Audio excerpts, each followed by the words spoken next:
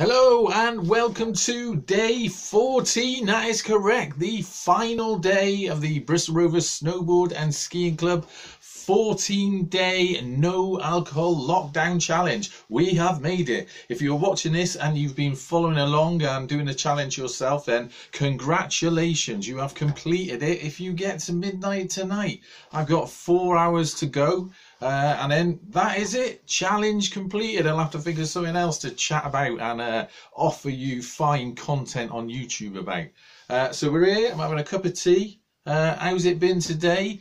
Not as bad as yesterday, to be honest. I've had a busy day doing jobs around the garden. A couple of times I've sat down in the sunshine and thought it'd be nice to have a gin and tonic. But again, we haven't succumbed to that. So we have done the 14 days now. I'm not going to sneak off and have a pint with a few hours to go. 4 hours to go. I'm going to stick it out. I don't think I'm even going to have a pint tomorrow. I think what it is, I've got a bit of a birthday coming up. So I think I'll wait a couple of days and perhaps I'll treat myself then. So this is going to go on for a few more days for me. But brilliant news that we've all got here. If you have got here with me, well done again.